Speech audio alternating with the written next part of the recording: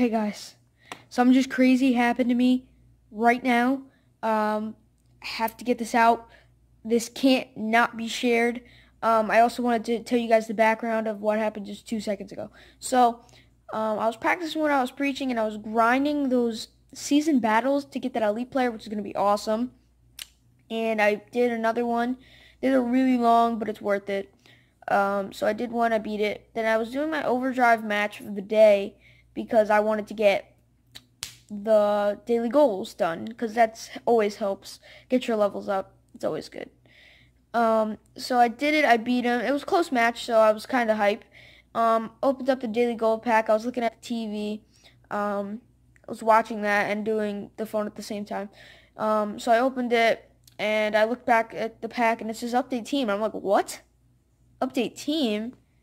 I look at the pack and this is what I see when I look at my screen.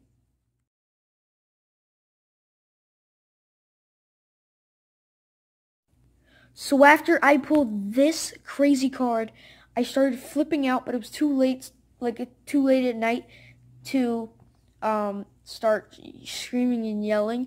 So I was literally like, yes, yes. And that's the best pull I've gotten yet in Madden Mobile. And I'm not even going to say, oh yeah, you got to do this, you got to do that. That was supposed to happen. No, it's not like I was guaranteed an elite player. That was just pure luck, guys.